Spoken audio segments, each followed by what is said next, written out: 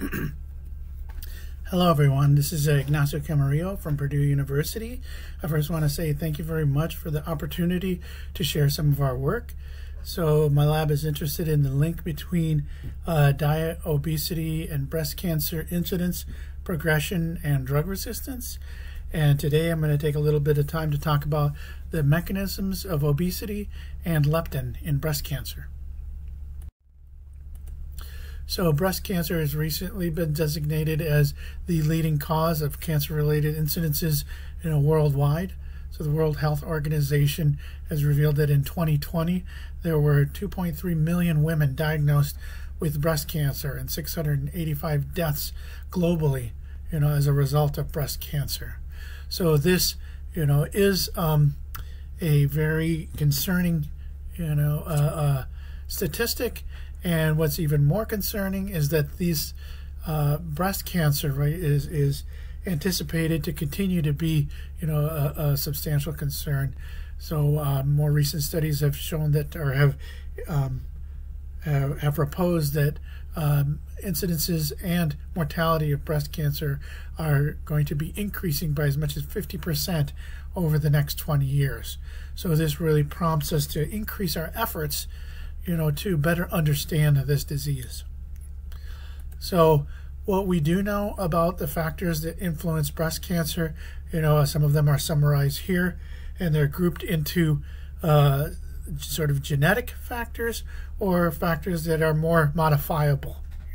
Regarding the genetic factors, some well-known genetic mutations, especially those in the BRCA gene, are associated with increased breast cancer risk.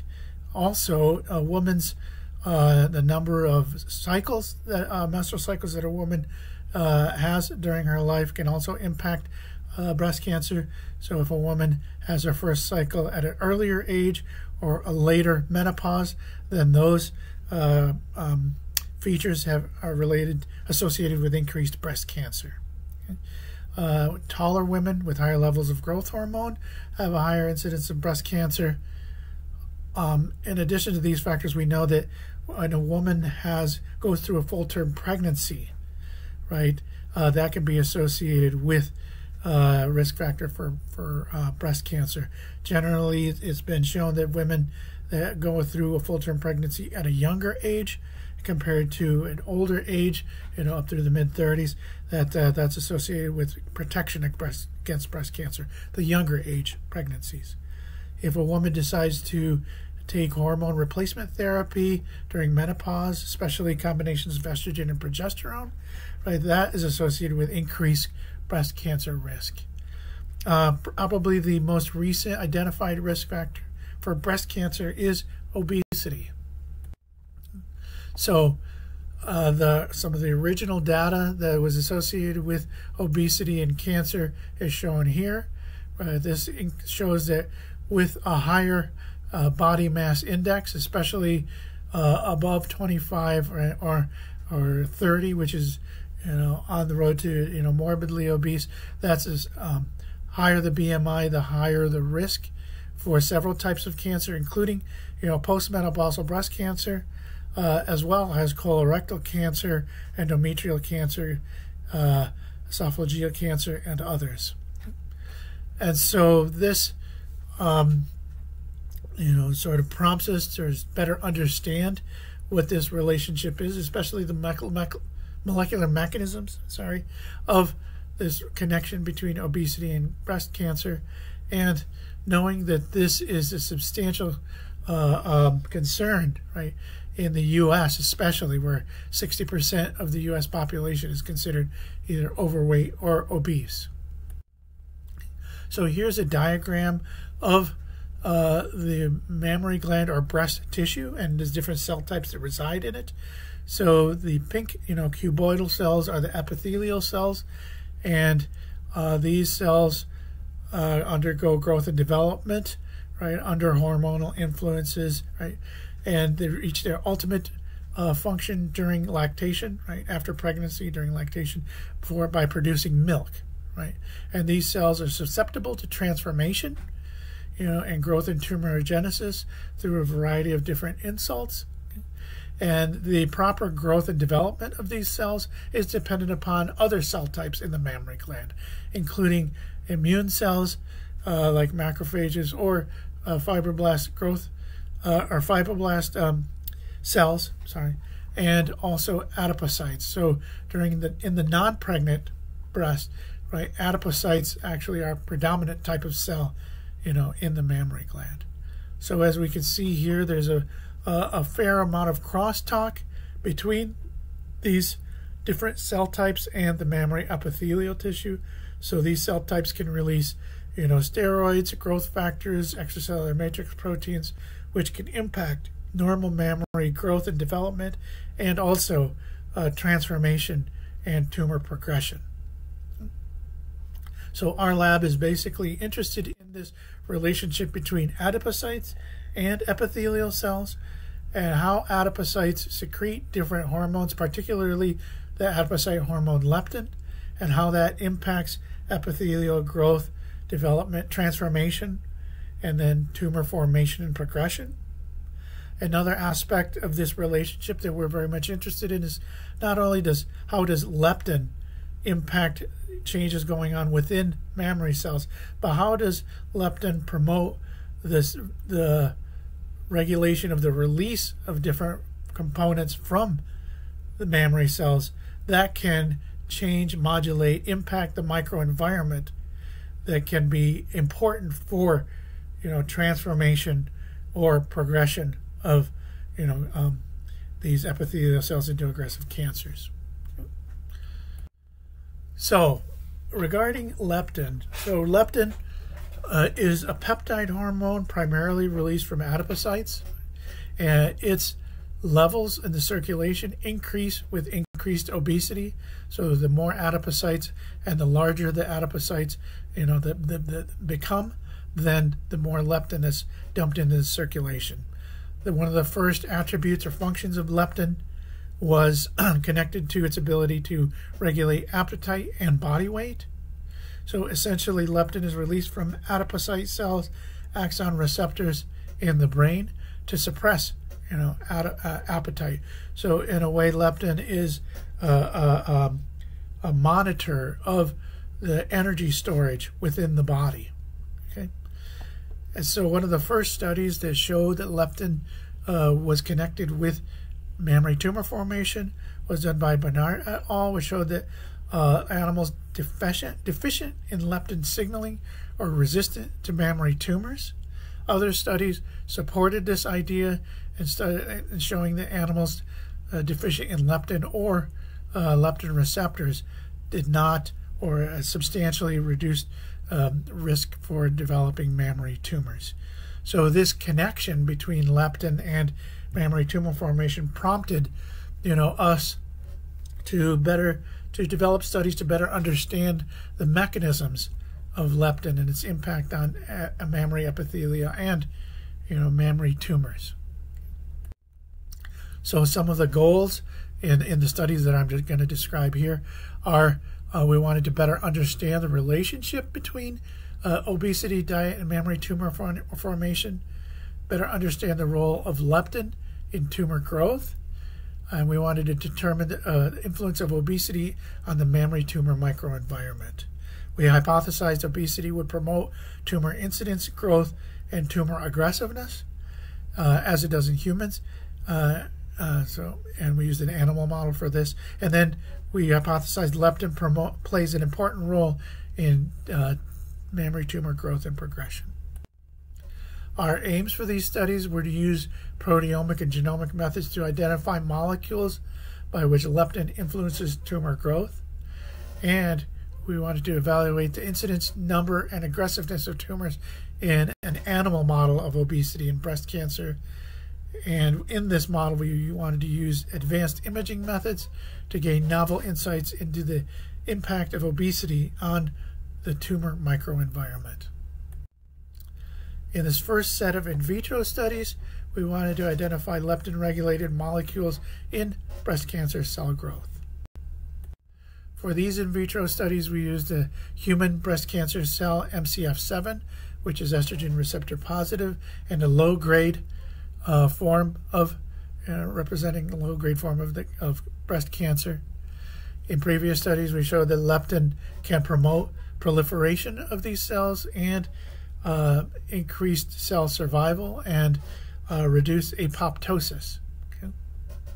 So for these studies, we wanted to really better understand how leptin is causing the changes in these cells, especially their ability to secrete proteins, which can be involved in impacting tumor growth and progression. So in these studies, we treated these cells with or without leptin. We isolated the media and then analyzed the proteins in the media through two methods. High abundance proteins were detected through coupling 2D gels with mass spec methods, and low abundance proteins were identified through protein array techniques. So here we show analysis of proteins via the 2D gel mass spec methods. So essentially, the proteins that were isolated from cells that were treated without or with leptin were loaded onto these 2D gels. And these proteins were separated by their pH from low to high and their molecular weight, right, in this vertical direction. And what we see here is in the exposure to leptin caused a substantial difference in the pattern of proteins that were released from these cells. The same amount of protein was loaded on these gels, and we can see here that the proteins released from these cells in the absence of leptin were really low abundance, and there were a large variety of different proteins that made them harder to detect. In the presence of leptin, there was a big increase in a handful of proteins that were detected using these methods, and some of these most dramatically increased proteins are shown here in this table, and they included KF10 human protein KIAA, which is a collagen precursor, and previous studies shown there was involved with hyperproliferation of the mammary gland. We also detected another extracellular matrix protein unit, right, laminin alpha-2 chain, and we also detected chordactin isoform A, which is an overexpressed protein in breast cancers and associated with cell adhesion. So, to support these studies, we evaluated, quantified levels of different collagens, extracellular matrix red collagen, in MCF7 cells in response to leptin. Okay, and this shows here, these panels show here the immunofluorescence studies that detected collagen 4 in response to leptin in these cells. So here we show in this first panel that leptin caused a big increase in the number of cells, MCF7 cells in response to leptin. Leptin treatment promoted increased production, right, of collagen 4, and particularly, right, around the circumference of these cells. Okay, and when you merge these cells, you can see, the extent of the increase of collagen 4 and its localization here around the cells. Okay. These two panels here support these immunofluorescence studies, and this Western blot shows that collagen 4 proteins were increased in response to leptin, and that collagen 4 mRNA was substantially increased by over 16-fold, right, in response to leptin. This was a real-time PCR. So, in addition to these, the studies there, we also evaluated secreted proteins in response to leptin using these protein arrays. So, in these studies, the membrane that contained dozens of different antibodies on it were used. They were incubated with the media isolated from cells that were treated with leptin or not treated with leptin. And here we show the different pattern of proteins that were detected in each of these samples. Okay?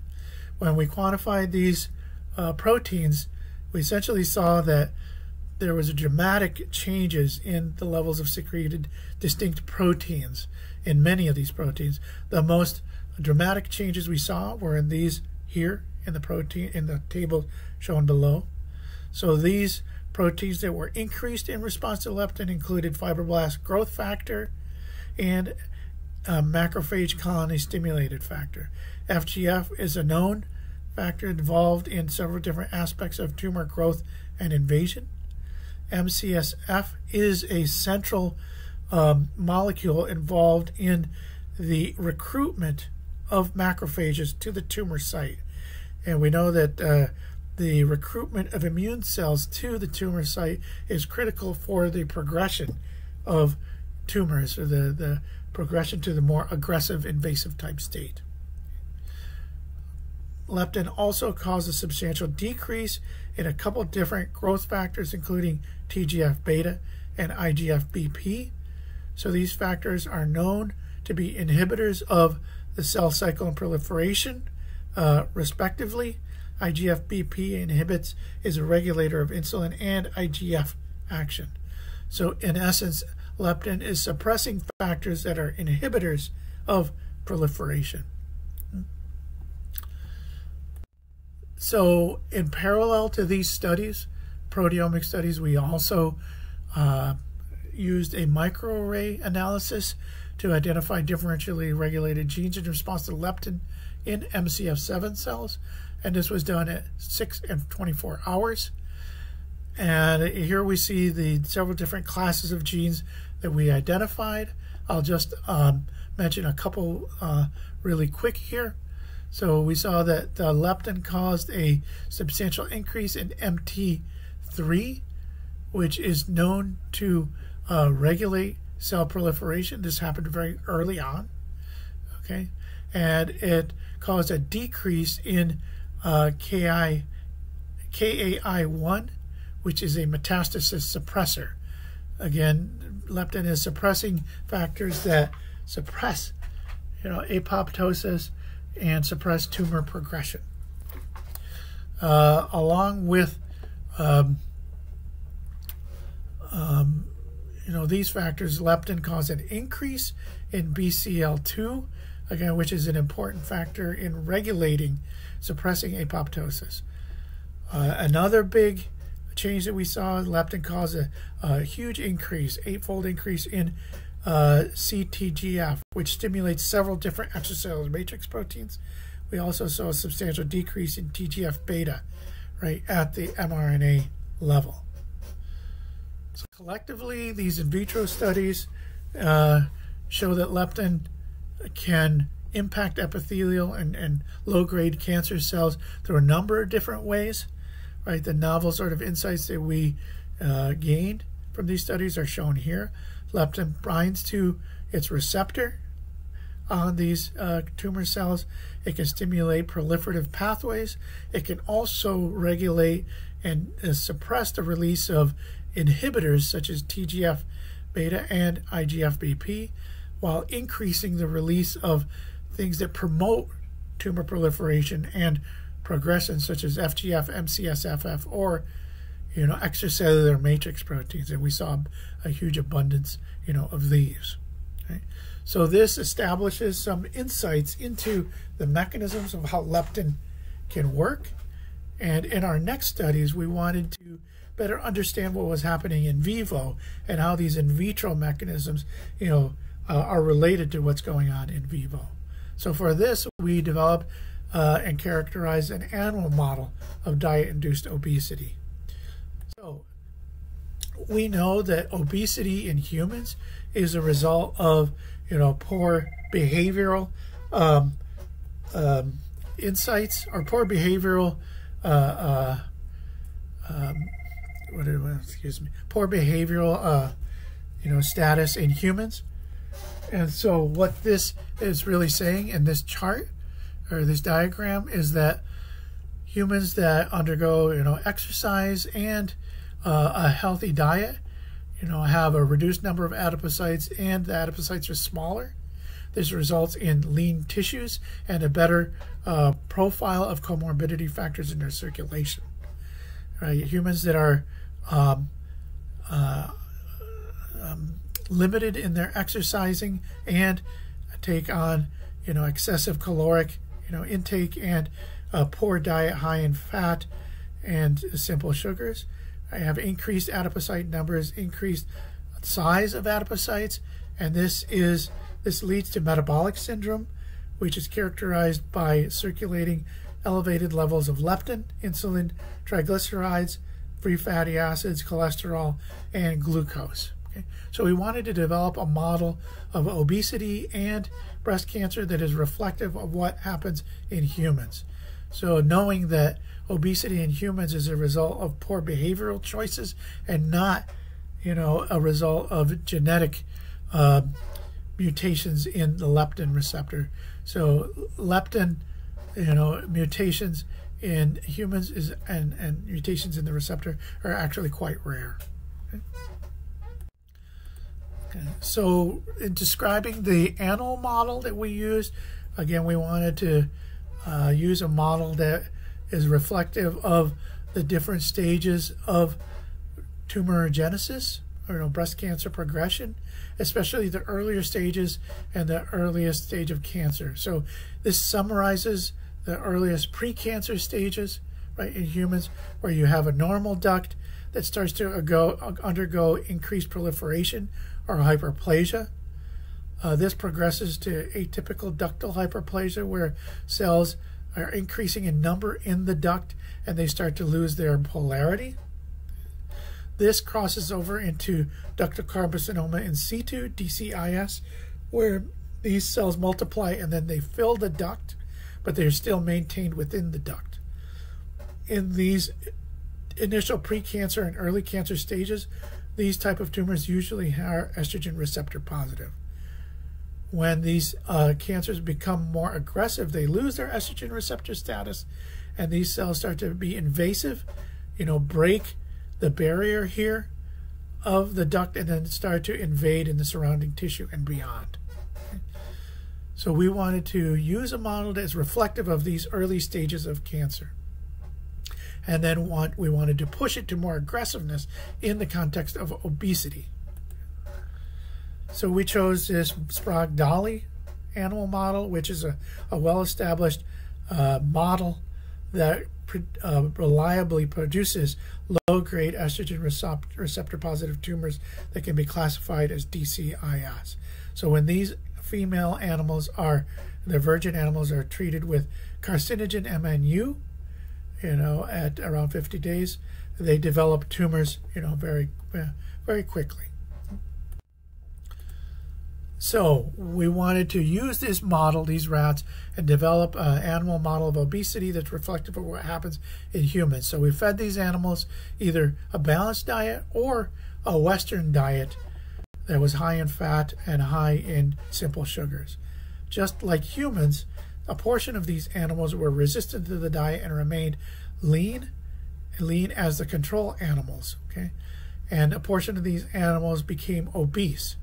And in these obese animals, they had a higher body weight, higher fat mass, and elevated circulating comorbidity factors, elevated leptin, glucose, free fatty acids, and triglycerides. So using this model, we could test to determine the impact of diet and diet in the context of obesity on tumorigenesis. Okay? So we generated these three groups of animals, treated each group with carcinogen, and then evaluated primary tumor latency, incidence, and aggressiveness. And we evaluated the microenvironment through advanced imaging. Here's the first set of data, which shows the onset of tumors in these three different groups. So essentially, this is the days after the carcinogen injection, and this scale represents number of animals without tumors. So essentially what we see here is that the animals that were on the balanced diet, right, developed tumors later than animals that were on the Western diet. So animals that were on the Western diet, whether they were lean or they were obese, they developed tumors sooner, which is a very interesting, observation. When we evaluated the tumor histology, we showed that the obese animals that were on the Western diet, right, had a greater number of tumor load, much higher overall numbers of tumors, and the percentage of tumors that were aggressive and invasive was much higher than the other two groups, 69%. In the lean animals that were on the Western diet or the rat chow diet, they had fewer tumors, and the percentage of aggressive tumors was much lower. Here we see a histological depiction of the different types of images we saw. So this is the normal mammary gland for reference, where we have ductal epithelia and then predominantly fat tissue.